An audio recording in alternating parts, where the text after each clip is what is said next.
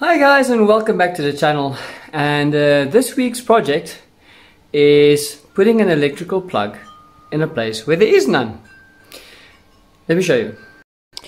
So when the house was built, all the electrical plugs was placed on one side of the room there, and there's one over there, but nothing on this side. Even with the kitchen, there was one plug there, and that's it. Nothing over the rest of the kitchen. So the problem was, I have to run an extension and run an extension cord underneath a carpet to work on the fish tank. So every time you want to use the tumble dryer, you have to move it over this way and connect it there. Plus, with the lawnmower, I have to make a plan, and I have to use an extension, put it into the kitchen window, and then plug it into that plug over there. So my aim is to eliminate the extension cords, get rid of this carpet, put it back in the study where it belongs, and to put a plug over there. You want to see how I do it? Stay tuned and check it out. Hi guys, subscribe to my channel now so that you do not forget. Hit that bell icon and get notified of my further uploads. Lastly, feel free to comment. Show me some love by giving me a thumbs up at the end of the video. The first thing that I did was to use the trunking and to mark the places where I want to put the holes so that I can mount the trunking to the wall later on.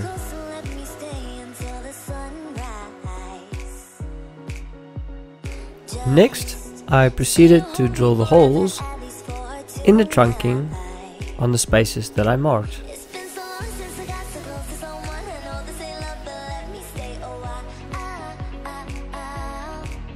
The next step was to see exactly where I want to put the trunking and to mark the space on the roof or the ceiling where I wanted the cable to come through. Oh my word, look at that blaze baldness. I really need to cut my hair and keep it cut. That looks really shitty. Next up, I drilled the hole where I wanted the cable to go through, and I also took the cable and made sure that it does fit nicely.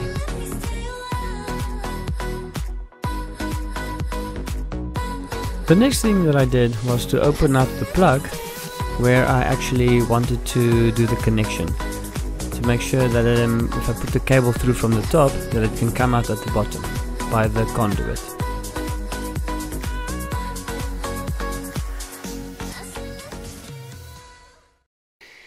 Time to go up into the place of darkness. Well guys, here we are inside the roof of my house. If you are one for scary movies, don't climb up here. Ha ha ha.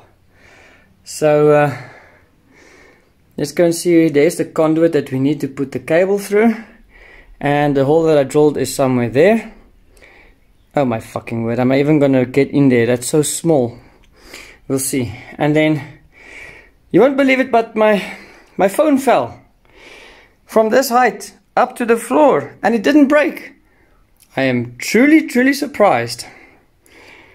Well, let's go. I just need to see where am I gonna walk, because you don't want to walk there. If you walk on the ceiling, you're gonna come crashing through. Hey. Okay, I'm gonna stop for now recording. Let me first that's the hole that I drilled there. Sure. I'm not gonna get in there, maybe. Okay, let me first put the conduit cable through there, and then we'll continue recording. Yeah. Okay guys, this is the conduit that we need. So we're going to put this cable down there. Then we're going to run it across the roof to the hole that we drilled somewhere there. And we're going to lower it down. And I've got too much cable, so I think I'm going to make a nice extension with this cable, whatever is left of this cable. So it wasn't a waste of money. So, but let me quickly see if I can get the cable down there. Okay guys, so what I've noticed is I had to put the cable into the kids' bedroom down that conduit because it only had one cable going in and the other cables were making it too difficult. So the reason why I did that was because, well, let me move this way. The other plug in the kitchen, as you guys can see from that conduit, is one cable running from that conduit to that conduit all the way down to the plug in the kitchen that runs the fridge and to the plug that runs all the appliances. So there are 3 or 4 plugs already on one line. So I don't want to overtax it or overload it. So that's why I'm going to decide to put it in the kids' bedroom and then connect it down there. Short and sweet, I'm going to take that plug in the kids' room, connect the cable to this plug, and then run it across the roof and drop it down in the hole there. And as you guys have seen now in the roof, that plug, the one behind the speaker, and the two in the kitchen is running on the same line, and therefore I don't want to overload it. And the cable is in. Remember guys, safety first, switch off all electricity before you start doing this. And I'm proceeding to do the connections, opening up the cables, and luckily the cable is color coded, so just make sure you put black on black, red on red, and the copper on the copper for the earth, and you'll be fine.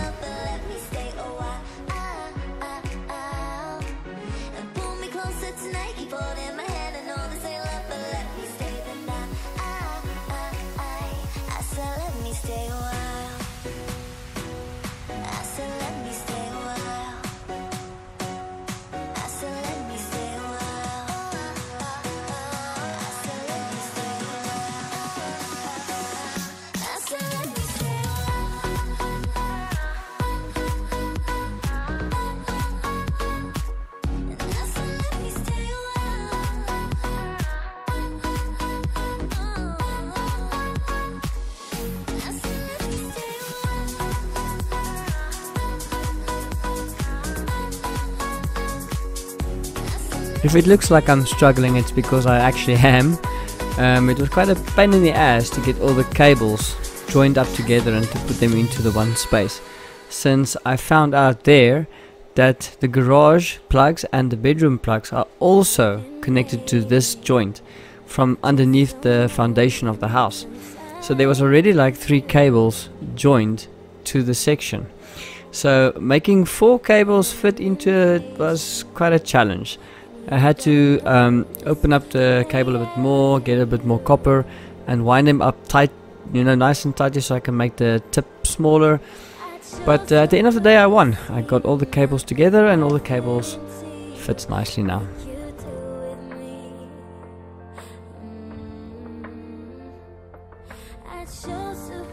Okay guys, so the wiring is done, it's on, and I actually quickly tested the plug with the drill.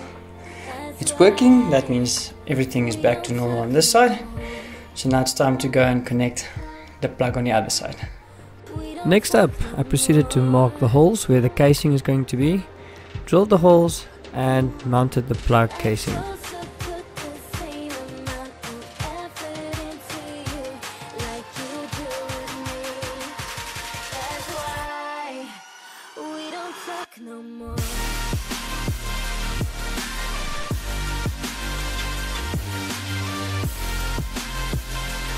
I opened up the one side of the casing, let the electrical cable through, and to show you guys that this is where the plug is going to be. Next up was to make the connection to the plug, and then to mount the plug and to close the plug. And remember, please put the cables in exactly the same space as you did on the other side. Neutral, live and earth must be at the same places. Don't mix the cables.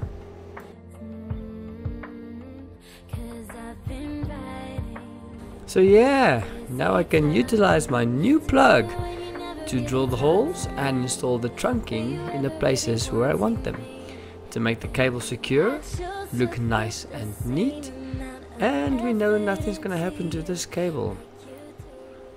And that's it guys, thanks for watching this video.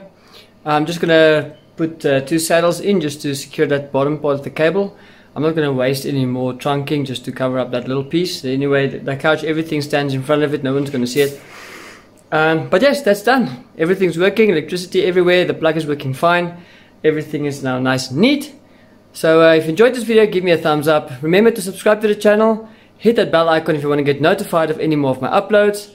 And then until next time, guys, cheers.